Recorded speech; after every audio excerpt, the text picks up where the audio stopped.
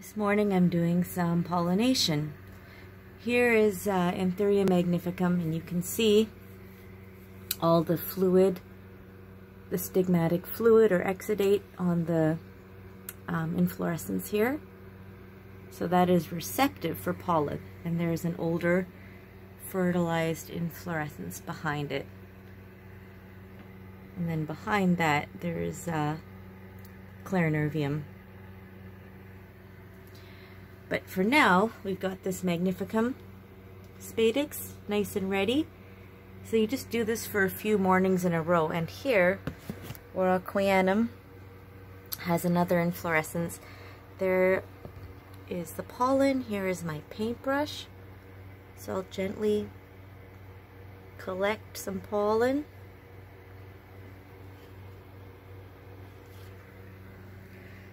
And brush it onto this surface.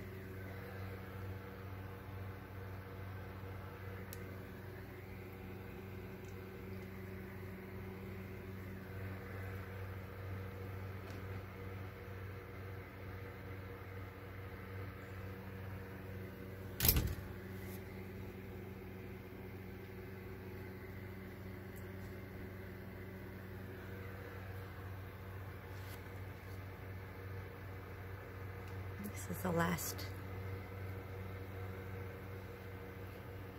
and I'll do last pass.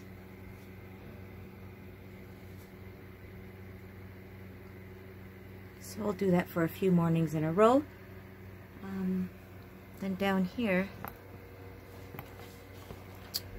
forgetii. I already planted a couple of the berries.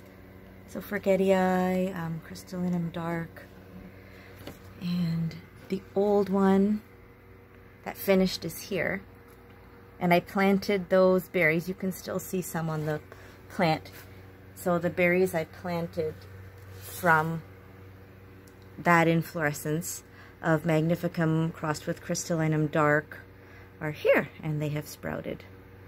So cute. And there are a few other trays of it. And down here is another forgetii inflorescence.